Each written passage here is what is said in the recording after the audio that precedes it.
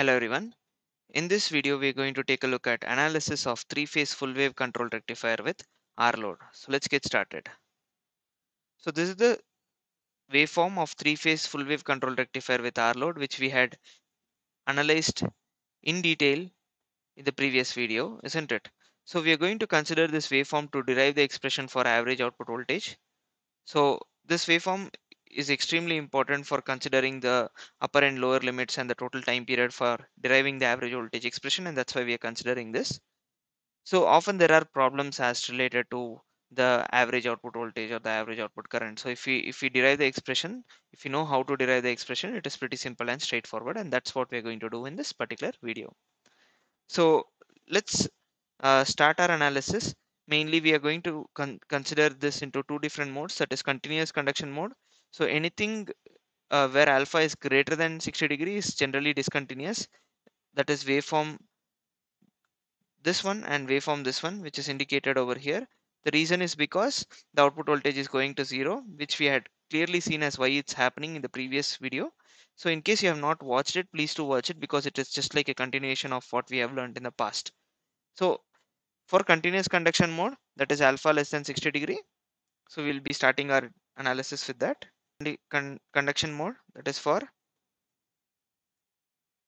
continuous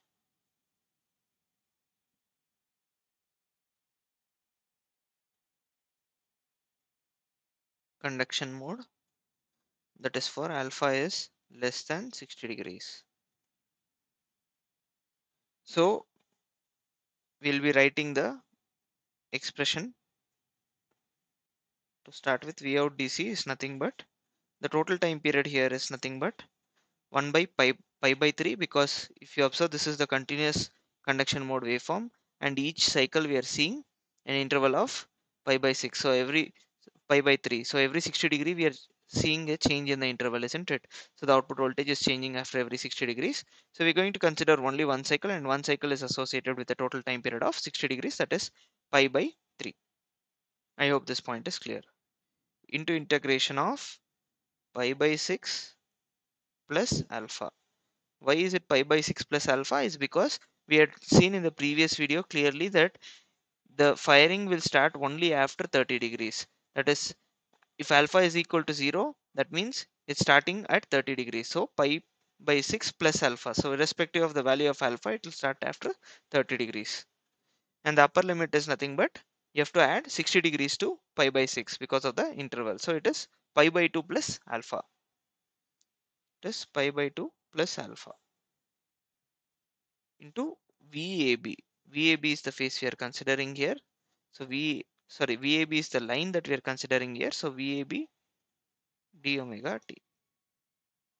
So previously we had studied that VAB is equal to root 3 Vm sine of omega t plus pi by 6, isn't it?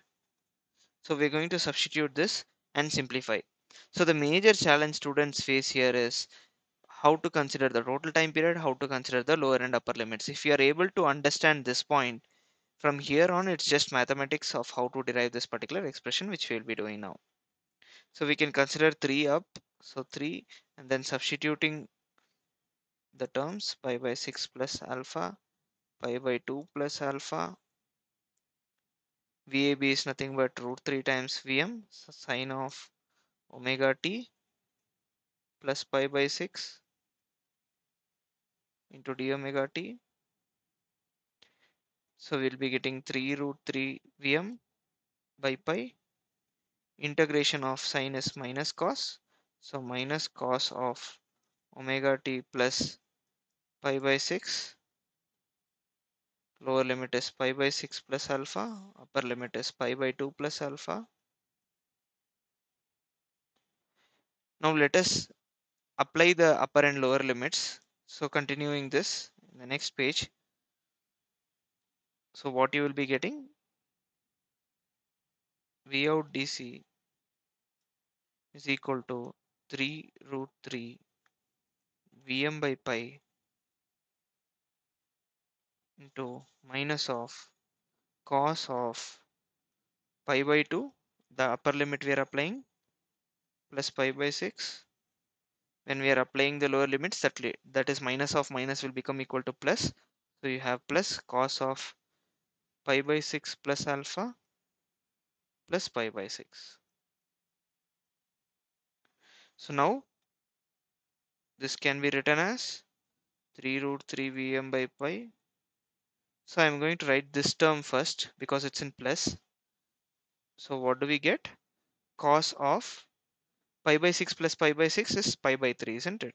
So you will be getting cos of pi by 3 plus alpha minus cos of, taking LCM and solving this, you will be getting cos of 2 pi by 3 plus alpha. Now this is in cos of a plus b form, isn't it? So we can split this again further. 3 root 3 Vm by pi. Splitting this further will be yielding us cos pi by 3 cos alpha. Cos of a plus b is cos a cos b minus sin a sin b. Again you will be getting sin pi by 3 sin alpha minus again cos of a plus b form. So cos 2 pi by 3 cos alpha minus of minus will be plus sin 2 pi by 3 sin alpha, isn't it? So now again solving this, 3 root 3 Vm by pi. Cos of pi by 3, that is cos 60, is nothing but 0.5. So 0.5 cos alpha minus sin 60 degrees root 3 by 2 root 3 by 2 sin alpha minus cos of 2 pi by 3, it is nothing but minus 2 pi by 3. If you solve, it's nothing but 120 degrees. So cos of 120 degrees is nothing but minus 0.5. So minus of minus is plus 0.5.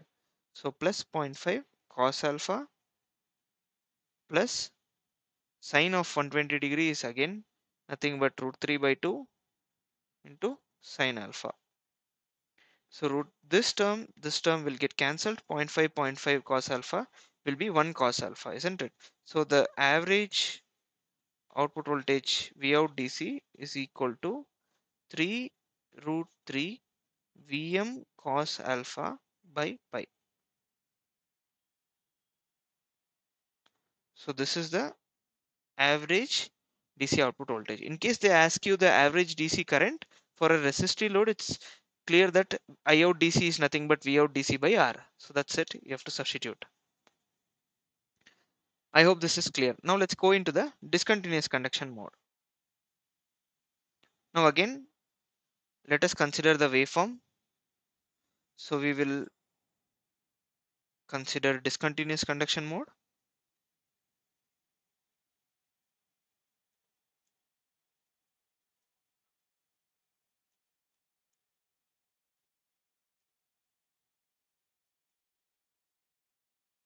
Discontinuous conduction mode, that is alpha is greater than 60 degrees. Again, what is the output voltage that we are going to get? So let's derive it again. V out DC is equal to, again the total time period is nothing but 1 by pi by 3 integration of pi by 6 plus alpha, that is the minimum firing angle where it can start. And if you carefully observe this waveform, that is, let's consider this waveform. So if you carefully observe at this instant, if it's starting, or let us say it's starting at pi by 6 plus alpha, at some point it has to stop, meaning to say that it's discontinuous at this point. If you carefully observe, that is 150 degree. In the previous waveform also it is discontinuous at 150 degree. So beyond this, the output voltage will have the next cycle starting up, isn't it? So, or is it is equal to 0. So there are two cases here. Alpha is equal to 60, it's going to 0, or it is continuing with the next cycle. It's going to 0 and then continuing with the next cycle. So it's continuously 0 for another 30 degrees in this case. So in general, we can say at 150 degrees is where the discontinuity starts. So you can write it as 5 pi by 3. sorry, 5 pi by 6. That is nothing but 150 degree. 150 degree can be written as 5 pi by 6. So beyond which it's in discontinuous conduction mode, the voltage will either have the next cycle or the output voltage will go to 0. That's why we're going to consider only 5 pi by 6. And we're going to consider VAB, that is root 3 Vm sine of omega t plus pi by 6, which we have seen in the previous case, d omega t. So V out dc is equal to, again, 3 root 3 Vm by pi. We can take it outside. Integration of sine is minus cos omega t plus pi by 6. Lower limits pi by 6 plus alpha, upper limits 5 pi by 6. Now further simplifying this, that is V out dc is equal to 3 root 3 Vm by pi minus cos of, substituting the upper limits, 5 pi by 6 plus pi by 6. Minus of minus will be plus.